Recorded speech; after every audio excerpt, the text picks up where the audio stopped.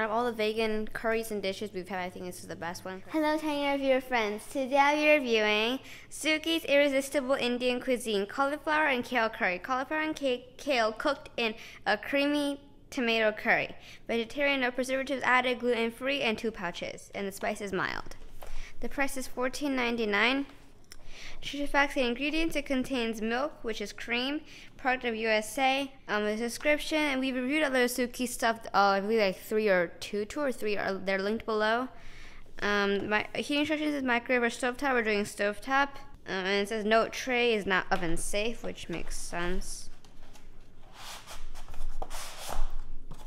2 pouches, yes, 2 pouches. We're gonna heat one of them up.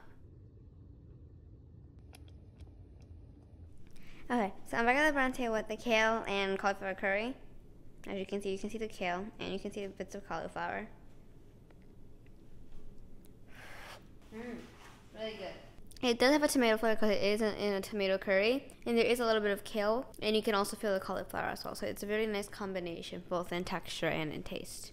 And cauliflower.